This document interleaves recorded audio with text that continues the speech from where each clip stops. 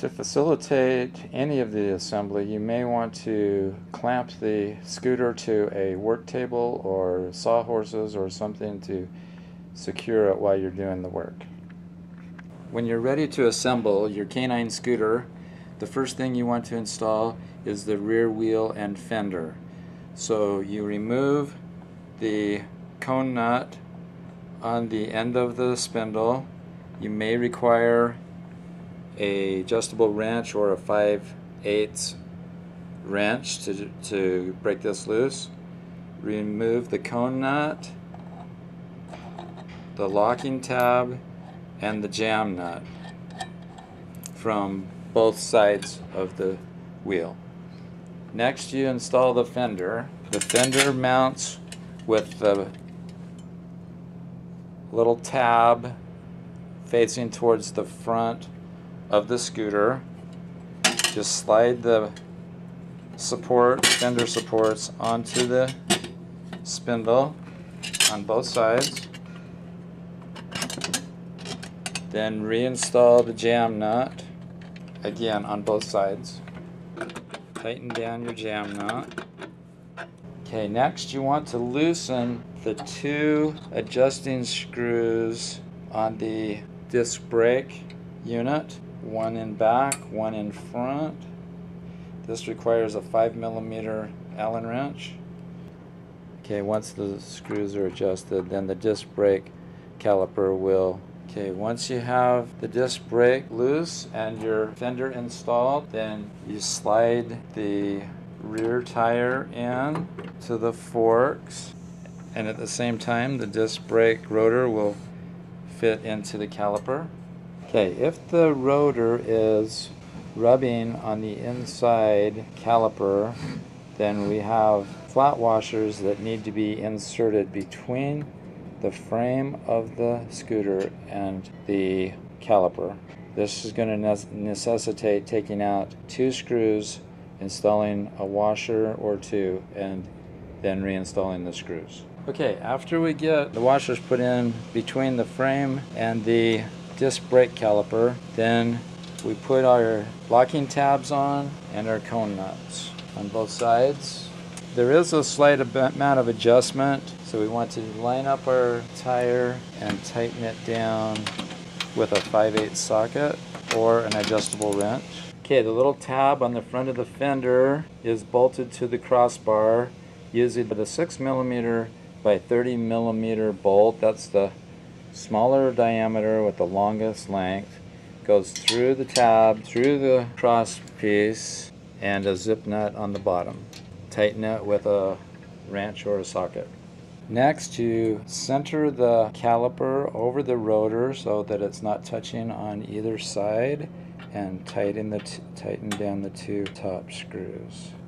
Okay, the next part to install is the luggage rack. It bolts on with 4 bolts, or 8mm, that are 20mm long, and you want to use 2 flat washers in between the mounting bracket and the luggage rack. You can mount it in any of the holes, but I would recommend maybe the second one from the rear. Put our washers on, put the nylon locking nut. Okay, don't tighten the bolts until you have all 4 started. When you get all 4 bolts in, then just tighten them down. Okay, once you have the luggage rack installed, you're ready to mount the seat. The 8mm by 15mm set screw just screws into the bottom of the luggage rack. The seat bracket slides in there, and then just snug it down.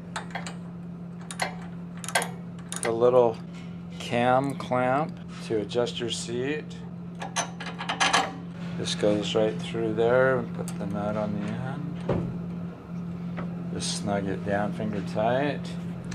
Okay, the seat stem just slides into the seat. You may want to adjust your angle a little bit and then just tighten it down with a 13mm socket. Tighten the cam down tight as you can. Slide the seat stem in. Tighten it down to hold it. Okay, for the dog bracket, it installs with just 2 bolts. They're 8mm by 15mm. Slide the bolt through. Put on the locking nut, and then just tighten them down again with a 14mm socket. For the front forks, the first thing we want to put on is the fender. The fender goes from behind and the little tab goes in front. Put the 6mm short bolt, 15mm long. So you put the bolt through, put a washer on, and then a Ziploc nut. Use a number 10 wrench and a socket to tighten it down. Or if you have electric drill, that works also. Okay, the front tire is just a little bit different than the rear one. You don't have to remove the jam nut or the acorn nut if you don't want to. Just loosen them all the way out. Slide the tire in. Line up the disc brake rotor with the caliper. And tighten the nuts. Okay, to put the handlebars in, it's pretty simple. You just slide off the little plastic cap, slide the handlebars down in, and then tighten the center nut with a 12mm wrench. Adjust the handlebars to the angle that you prefer. Get them centered. Tighten them with a number 13, a 13mm wrench, or even a 1/2" wrench will work for this. Tighten all 4 nuts. Well, we're almost done. We just have to put on the kickstand and hook up the brake lines. So to install the kickstand, you want to use the number 5mm screws with a washer. Slide the kickstand. There's a little tab welded on underneath. Make sure the brake line is out of the way. Okay, don't tighten the first screw until you get the second screw tightened, adjusted. After you get the screws put through, take the small zip nuts and put on the back side. Then tighten the nuts down with a number 8 or an 8mm socket or wrench. Okay, the last item is to hook up the 2 brake lines. The cable from the rear wheel goes to the right lever. Cable from the front wheel goes to the left lever. And if you tilt the lever up a little bit and pull it in, there's a little pivot in here. What you want to do is put the knob from the brake line up into that pivot. There's a little slot in the housing, in the bracket. Then just run the brake line through that little slot. You have to maybe compress it a little, and there your brake line is hooked up. Then you can, if you need adjustment, you can turn the outer cone and then tighten up the jam nut to hold it in place. Once you have the brake line hooked on, just take an Allen wrench and tighten brake in the position that you prefer. If you need more adjustment, there is an adjusting screw right in this location on the back by the back wheel that you can adjust the cable to make it tighter. If you still don't have enough adjustment, you can loosen this screw, compress the brake a little, and then retighten it to take some of the cable out. Okay, for the right side, you just put the lever together exactly the same way as on the opposite side.